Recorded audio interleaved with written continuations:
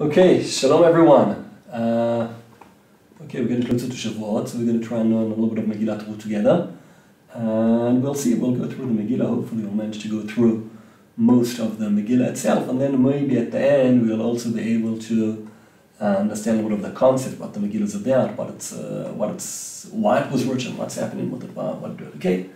Let's see, okay, the Megillah starts off with a pasuk which gives us a kind of background and understanding, what are we speaking about? And the pasuk says the following: "Ve'bimei shvot hashoftim," okay, in the days of the shoftim, but doesn't say bimei hashoftim, bimei shvot hashoftim. Shvot hashoftim means, you could understand that they are judging, but Chazal understand that it says that the judges are being judged by the people.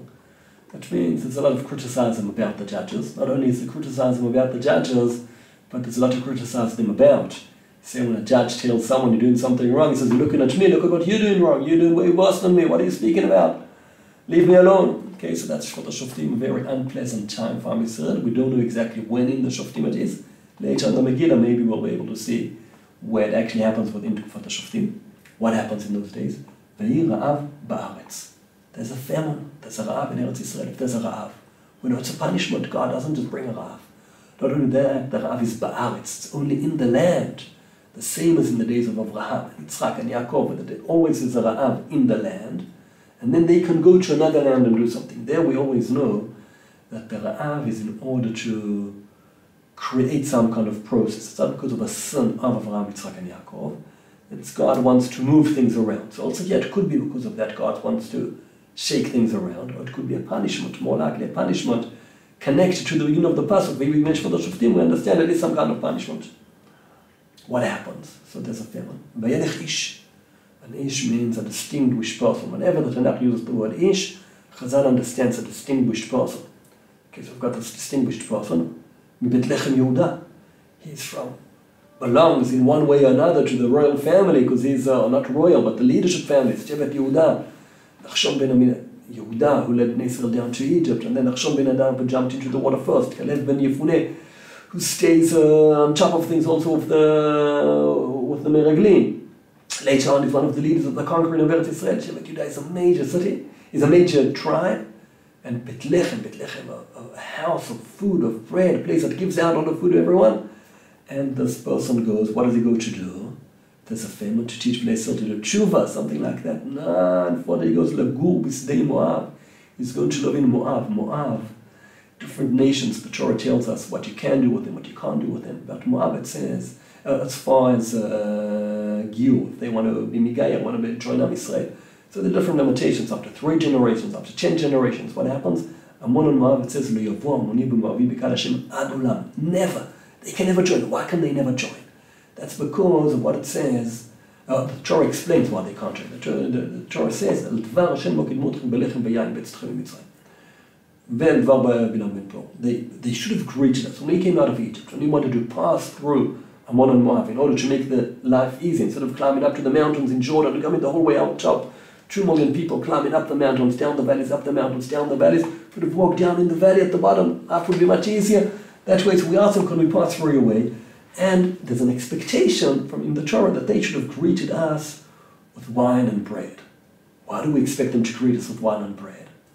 That's because Moab and Ammon are descendants of Lot. Lot twice was saved by Avraham Avinu. Once when Lot is taken captive and Avraham goes to save him. The second time when Lot is saved from Sodom and it's been destroyed, so it says, Vayizkor Elohim et Avraham v'yatzel et Lot. But the reason that Lot is saved is because that God remembers Avraham. So now we're asking you, just let us go past. We'll pay for the food if you don't greet us. They say, no, you can't pass, you will come out against you. We'll fight you if you come. So Bnei Yisrael have to go around. So for someone from Yehuda to leave Yehuda and go live in Moab, that's very extreme. You're going to the one nation where you're not allowed to be part of. Why are you going there? Why are you going to a place which is the opposite of Am Yisrael?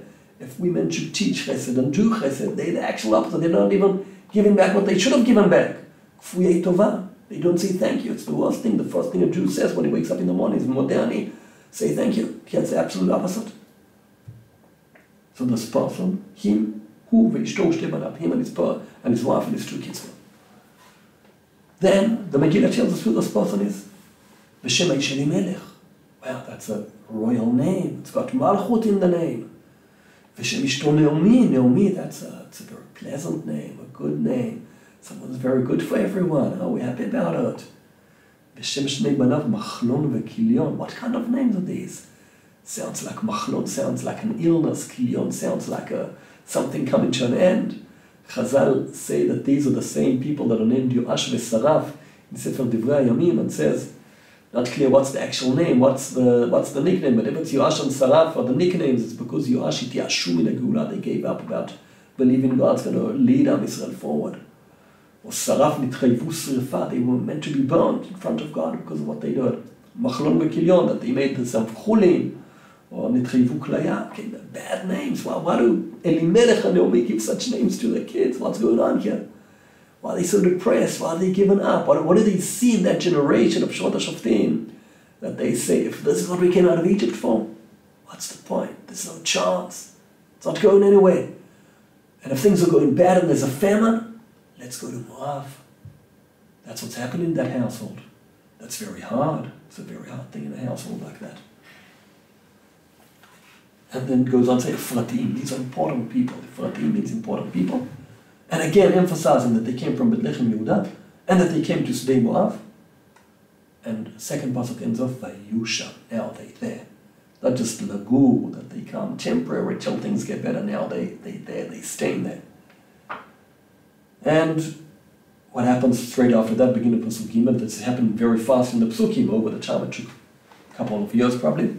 Elimelech dies, and Naomi is left with the two sons. And they marry woman from Moab, which is something shouldn't happen. It also Nashim Moaviyot, that kind of person, they Moavit. Why do you marry them? Give us the names. Also, these women are important. They've got important names. And they lived there for 10 years. They've settled down. They belong there. They found a place to be in Sdei Moab. Chazal say that Orpah and Ruth are the daughters of Eglon, the king of Moab. So they're in the high society. That things are good for them. They just, the father died, unfortunately, and they don't seem to have kids in the meantime. And but then it says, they also die. And Naomi is left alone. She's left alone. No children, no husband. What's she going to do now? Everything's collapsed. Everything's gone. There's nothing left anywhere. What's going to happen now? She gets up. She rises. It isn't just the telech, v'takom. She stands up. Until now she was led by her husband, by her sons. Now she's taking charge. Never trust the men. Okay, she wants to go back. The rumor has arrived. Things in Israel are good. Can go back. She always only intended to come for temporary time. ותצא מן המקום אשר הייתה שם, ושתי כלותיה עמה, ותלך בדרך לשוב ארץ מואב. Obviously, she left there, she's going to Israel, obviously she's going on the way. Why does it say ותלך בדרך? Chazal said it was a hard way. 3 widows walking together. Chazal said they also lost all the money when they left Israel. It's a wealthy family. There's a family. They've got money. They've got storage. They've got all things. They can help the poor people who don't have. And one morning, people, as they're waking up in bed, they hear carriages going through the street. They look out and they see a convoy of carriages. Nice carriages with the cover on it, glot tzav, Chazal say, leaving dust. And everyone looks at what's happened. Elimelech's family left. What are we going to do now? There's no food. There's no water. There's a drought. There's a famine. What are we going to do? They left. Now, when she wants to come back, she has nothing. 3 widows walking the way back. Lost everything there along the way, Chazal say. First lost the money, then the husband, then the sons. That's the order that Chazal say things happened over there. But she's going back. She got up, she's going back. And then she tells him, why are you coming with me? She tells her, oh, leave me alone. Stay over here. You have nothing to do with me. This isn't a place for you to come, so stay over here. Well, what are you going to come? I'm a widow. I'm an old widow. Your only hope of marrying anyone is if I get married again and have children. You from Moab. No one's going to marry a Moabite. It says you can't marry people from Moab. What are you going to come with me for? Stay here. There's no point in staying here. There's no chance. There's no hope for you. If you come with me, it's to die as a widow. Go back to the palace, to your father. And things will work out. They'll forget this thing about the Jews that you had, and don't worry. Things will be good for you. Stay. Okay, she tells them, God will give you, and you'll find, each one will find a place, you'll find a husband, and things will be good for her. That's the way to do. Unlike what Not Moab did to Bnei Israel in the desert, where they tempted them, adulterated to ruin Am Yisrael. He tells them, no, the proper way to do it is find a husband and have a good, peaceful life with him. A woman in the house of her man. Isha, the second one is her man. Okay, so they cry, and they know, we're going to go with you, want to join you, want to stay with you. And she says, no, there's no hope, there's no chance, I'm too late. Even if you want to wait for me to give birth again, it's not going to happen. What are you going to come, be old, Moavi widows in Am Yisrael, that you're going to die that way? Stay. So Orpah stays. And Ruth comes with Naomi. That's fascinating. You've got a family that left Israel because they weren't very kind. They weren't very nice. And they come to Moab, where people are in general not very nice. And Ruth says, I prefer to go back to live with my mother-in-law, the widow. Normally mother-in-laws aren't exactly the reason people are going to... If people leave one place for another because of their mother-in-laws, it's not because they want to go live with them, especially if the son is not there anymore. That's okay. And she wants to go back with her. And she's prepared to be a poor widow in Eretz Israel and not stay in Moab. Which sees that there's something about Am Yisrael which is different. And even in a family like this, which was one of the worst, he said, no, but I want that. I want to go back to Eretz Israel. I want to be there. I want to be part of that. I don't want to stay here in Moab. I'm prepared to leave everything. And she says, he gives a psukim, which are the base for a lot of learning Giyur afterwards. Elohai, ותאמר רות אל תפגעי בי לעוזבך מאחוריי, כאשר תלכי אלך, ואשר תליני אלין, wherever you go, I'll go, wherever you sleep, I'll sleep. עמך עמי, I want to be part of your nation. אלוהיך אלוהי, same God. ואשר תמות ימות, where you die, I'm going to die. It doesn't say where you're going to live, I'm going to live. She understands, there's not much love there. ושם יקבר. Okay, that's what she wants to do. And what does Naomi do at this point? ותרקי מתאמצת. She sees she's putting a big effort into it. If there's a big effort, there's hope. You can change, you can move, and things can happen. So she says, okay, she stops trying to convince her to stay back. And when they come back to Bethlehem, people look and they say, is that Naomi? We remember how she left here. We remember the convoy. We remember the carriages. We remember how it broke our hearts. Now look at her walking in. And Naomi says, don't call me Naomi anymore. Call me Mara.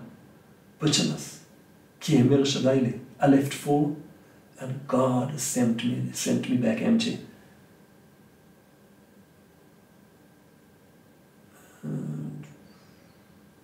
Can't find the pasuk now. Okay.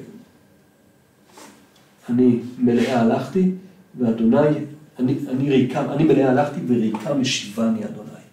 God is returning. She realizes that everything that happened is God speaking to her. It's God telling them from when they lost their money, she lost her husband, she lost her 2 sons. She should have gone already over there.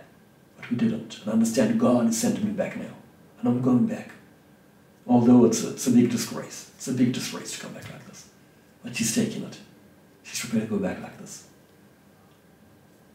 And the last pasuk of the perek kind of concludes everything. It says, "Vatashav Naomi v'Ruth Moaviyah kalata ima." They come back, Naomi and Ruth from Moab, and Moaviyah. They're not giving her nothing's going to be easy for her over here, okay? And Moaviyah, she's can't convert. She's not part of anything. Hashava misdei Moab, and we know where they came back from. The time when they come back is the beginning of the harvest. It's a time of year. Everyone's out in the field. If it's a good year, it's a plentiful year. Everyone's working. The people who own lands, people coming to work for them, poor people who are doing like everyone's out there. Everyone's rejoicing. And into that walk these 2 widows, one older, one slightly younger. The 2 widows coming back from Moab, walking to all of that. We'll continue.